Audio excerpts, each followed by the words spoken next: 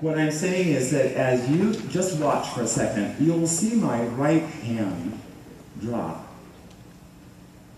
and my left hand go up. It's a simultaneous action.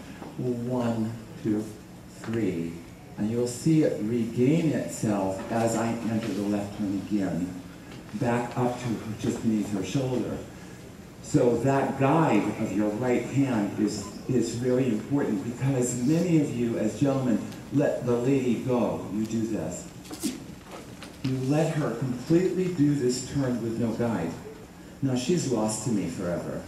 I'm going to have to try and recapture her, because her movement at the speed of the music has already swung her so far away from me that literally I'm going to struggle to try and get back, to see her, to feel her, to touch her, because I've let her go at that great speed.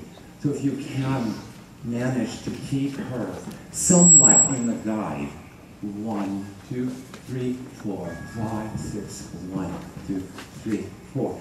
You see, just loosely, right hand around their waist.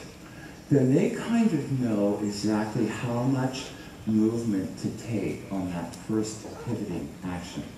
If you don't, and you release that right arm entirely, they have no guide, and they will fly away from you. Not with intention, but that will just happen. You ready? You want to try it?